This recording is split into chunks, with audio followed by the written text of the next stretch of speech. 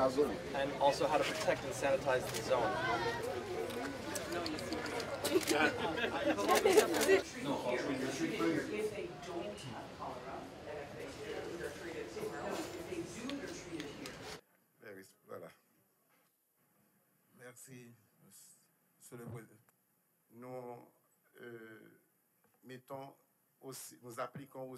We would like to reassure you, Mr. Prime Minister, that the UN maintains its commitment to working with the national authorities for the elimination of the disease in the country, and that the Secretary-General considers cholera in Haiti as a top priority. We stress the need that national authorities, with the support of the UN and international actors, must take advantage of this new window of opportunity. With transmission rates being lower than ever before, we must build on the gains and the work towards strengthening the resilience of the communities in Haiti.